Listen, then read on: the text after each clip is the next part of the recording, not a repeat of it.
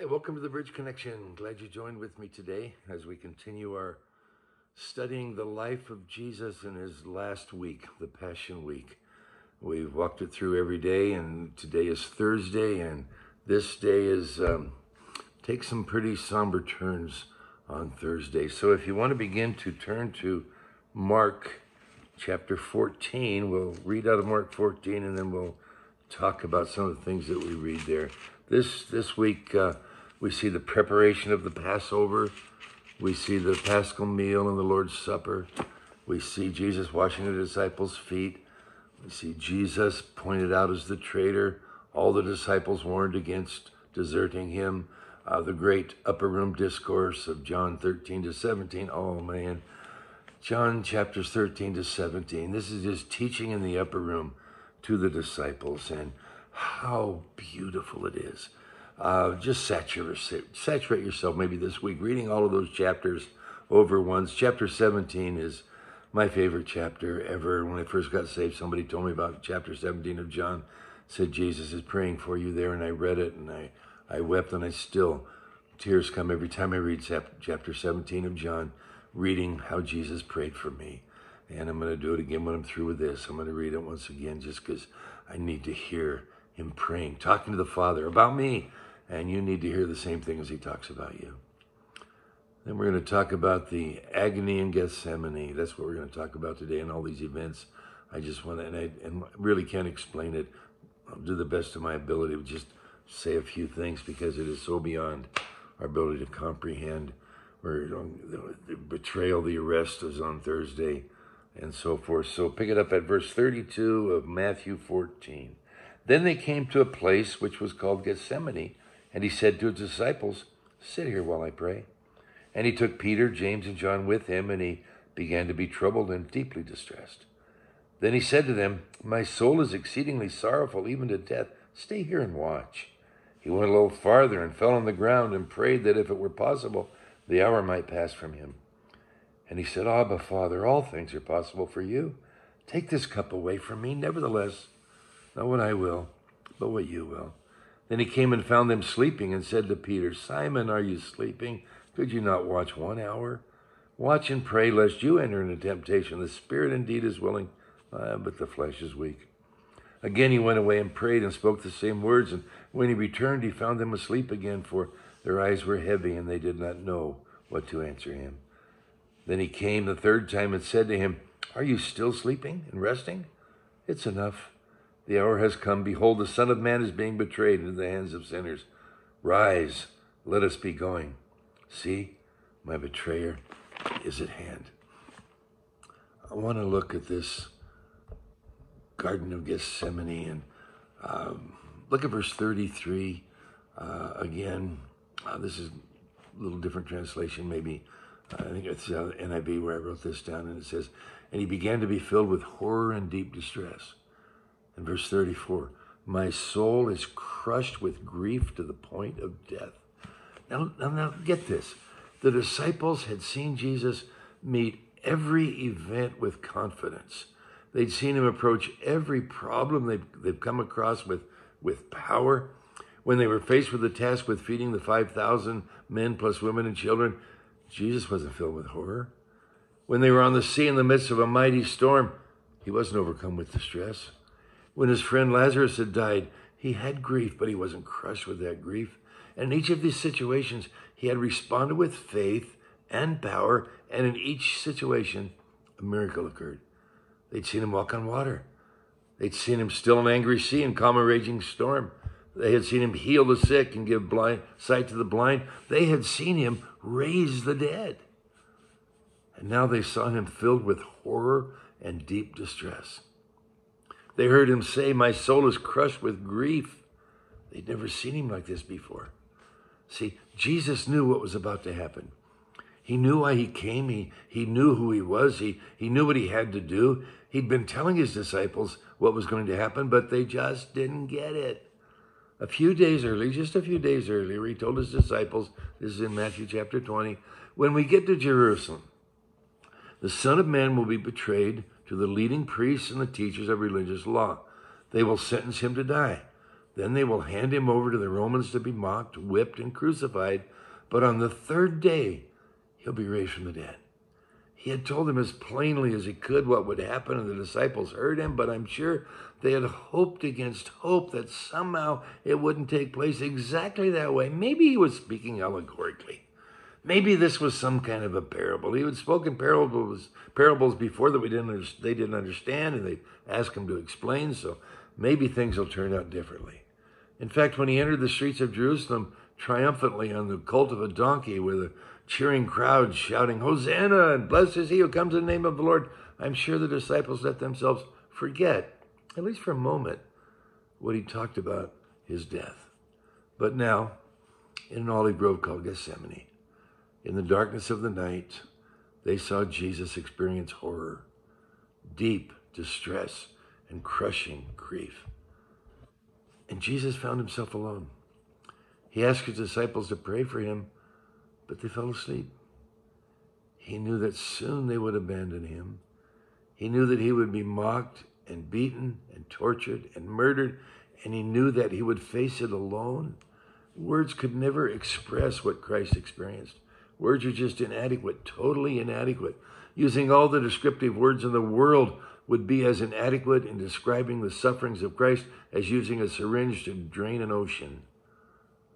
There was the mental and emotional agony, the weight, the pressure, the anguish, the sorrow, the excessive strain such as no man had ever experienced. He was the Son of God, maker of heaven and earth. Yet images and thoughts were pressing ever so heavily into his spirit.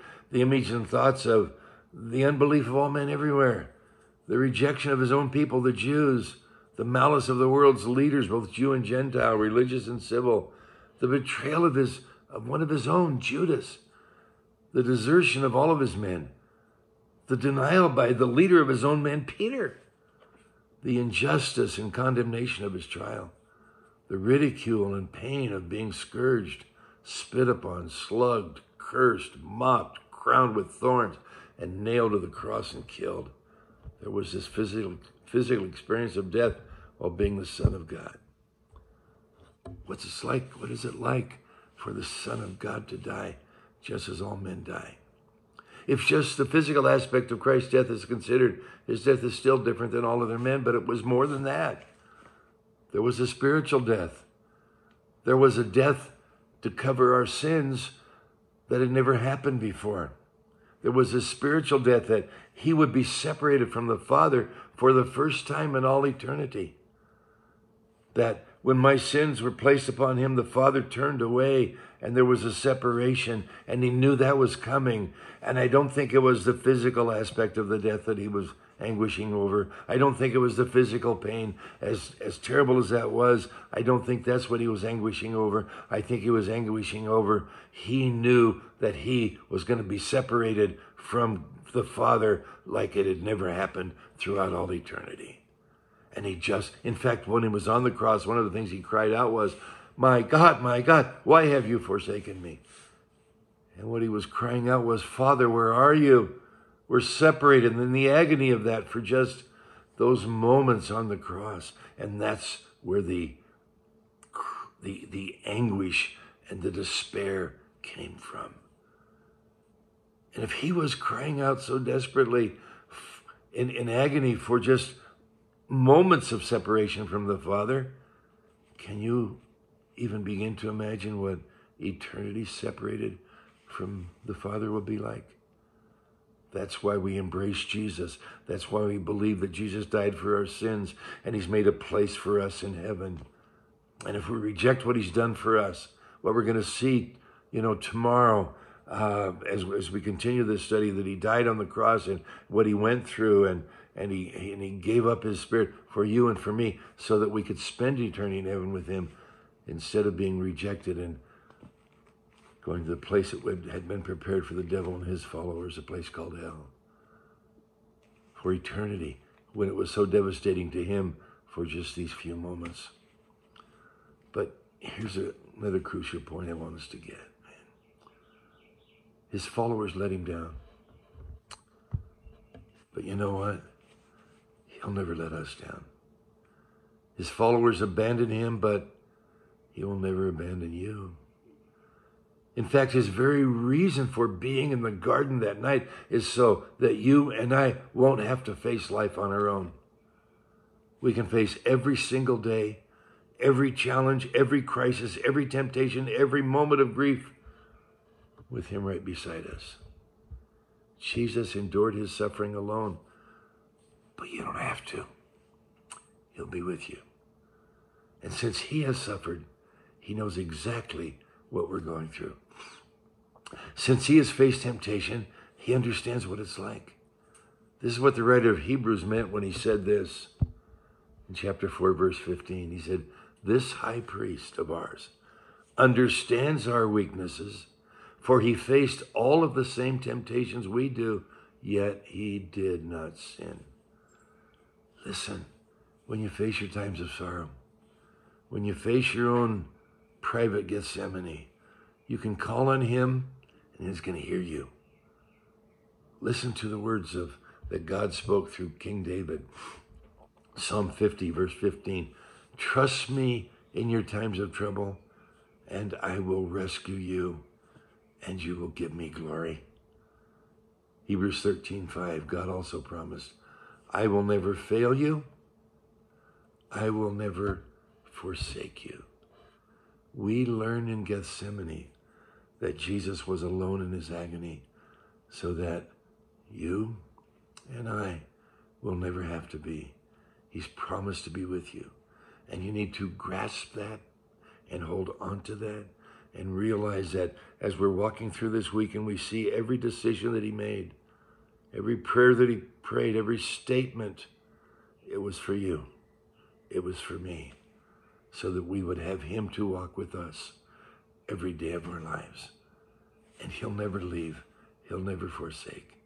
And when I see him praying this prayer of agony and sweating, as it were, the Bible says, great drops of blood.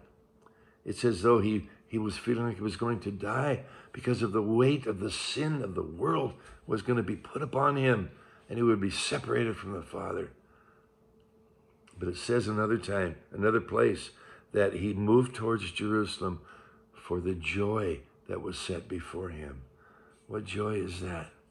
The joy of knowing that you and I can spend eternity with him.